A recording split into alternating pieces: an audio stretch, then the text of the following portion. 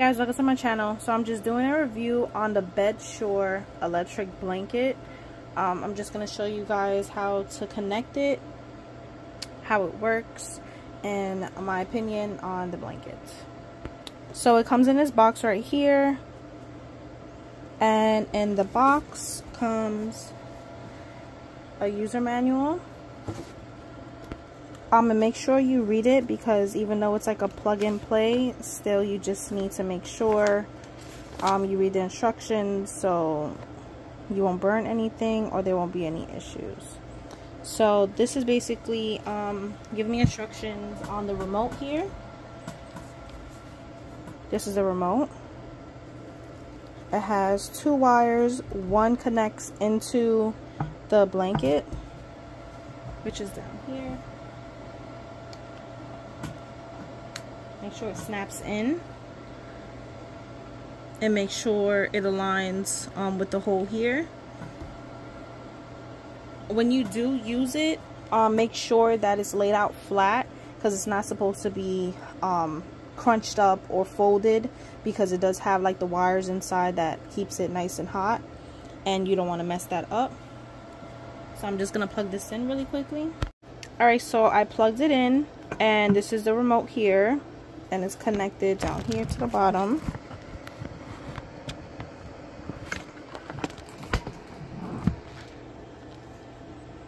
Alright, so this is the power button.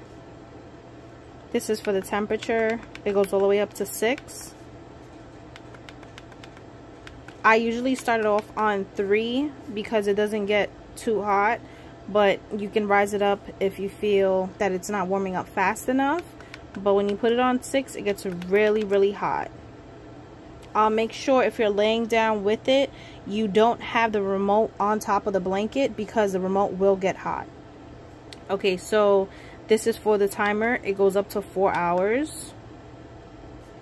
You could adjust it here,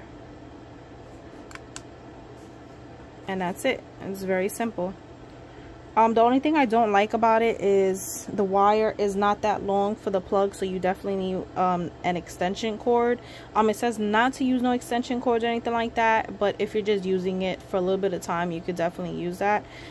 So the material on here is polyester, but it's fleece on the top and bottom.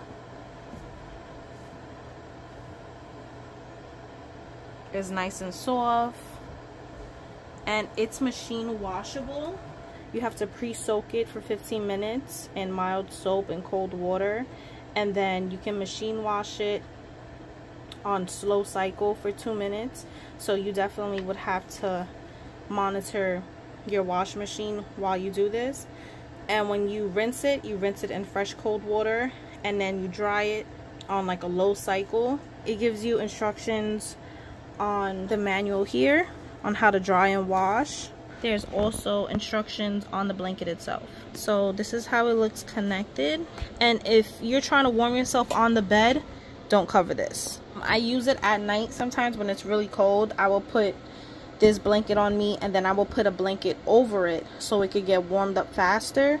But I wouldn't cover this part here. I wouldn't cover this, and I make sure I turn it off as soon as I'm done. But to keep it nice and warm and hot, I would say keep the blanket on you. Just unclip this, and once you unclip it, make sure you unplug it, because this will be lighting up. This is basically an error code. So if this pops up, that means something is wrong with either the wire or it's not connected completely. It fits on a twin size bed up to the chest. So this is the bottom of the bed, and it goes up to the top here, but it stops like at the chest part. So it's just a throw. It's not a full size like blanket. It's just like a regular throw blanket.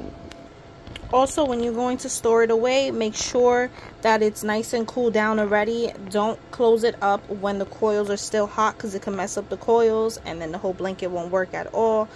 They do have a warranty on the manual. I really recommend it. It works perfect, especially when my stomach's hurting me. I put the blanket right on me. I feel great. So please like, share, subscribe. Don't forget to check out my other videos. Comment below, let me know what you think. And also, again, it's from Bedsure, and I'm gonna leave a link right down below. Thanks for watching.